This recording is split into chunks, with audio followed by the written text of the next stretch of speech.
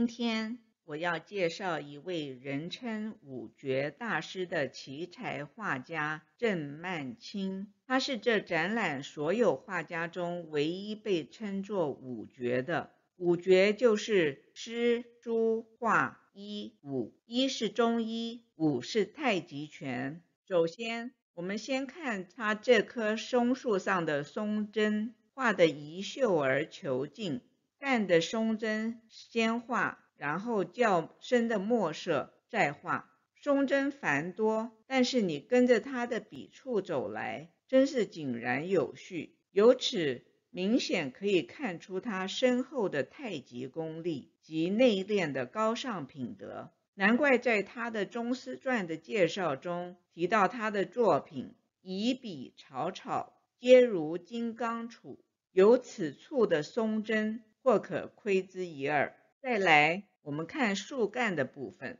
他用比较浓的颜色画边，然后在中间就用稍淡的一点的颜色随意几笔，就呈现出来松树皮上的块状裂纹，再用更淡的颜色点染打底，马上呈现出来老松身上深浅不一的树皮纹路，把老松的韵味就呈现了出来。这又吻合了人家称他构图大巧，望之若拙之语。接着我们看到竹叶这个部分，他的毛笔上沾了很多的水，分了3次。第一次是非常少的墨，画出来了一些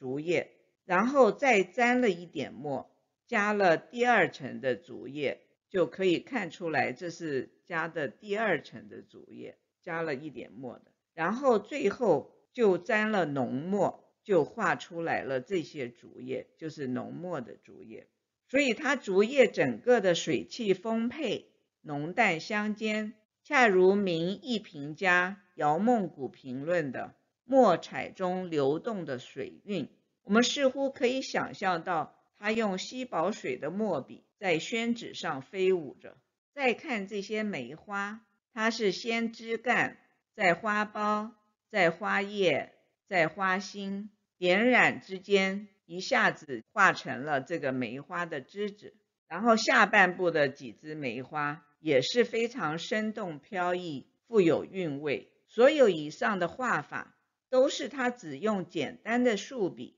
就画出了岁寒三友的特色。画上题字是庄莱德大使富兰芝夫人力灿，庚子东，永嘉，郑曼染，写于台湾。就是1960年的冬天，来自浙江永嘉的郑曼染，他在台湾画了这张画以后，送给庄莱德大使夫妇一起欣赏。他的原名是郑月，字曼青，后来就用字当作名字，叫郑曼青。那中年以后，他的两腮开始长了胡子，他就开始留胡须，所以后来他就把他的字也改成曼染，所以也叫郑曼染。他当时不但是中国文化学院华冈教授，主要是教艺术研究所的诗书画学，而且也是国大代表。这个国大代表这个职位是我从庄大使夫妇在1960年12月举办当代中国国画展览时候在目录上介绍才知道的。他18岁的时候，他就已经当了2个大学的老师，教诗学。25岁的时候，他就任上海美术专科学校的国画系主任。他小张大千3岁，当时他就延请了张善之，就是张大千的哥哥，和张大千这2兄弟，还有另外2组兄弟党来上海美专教书，被学生视为美谈。后来1931年4月，郑曼青和张大千曾经一起作为中国艺术家的代表之一访问了日本。1933年，他们在法国举办的中国绘画展的时候，郑曼青和徐悲鸿、齐白石、张大千这些著名画家的作品被永久陈列在国立外国美术馆的专设展示之中，而且被西方誉为东方水墨画大师。郑曼青是蒋夫人的花卉老师，而黄君璧是蒋夫人的山水画老师。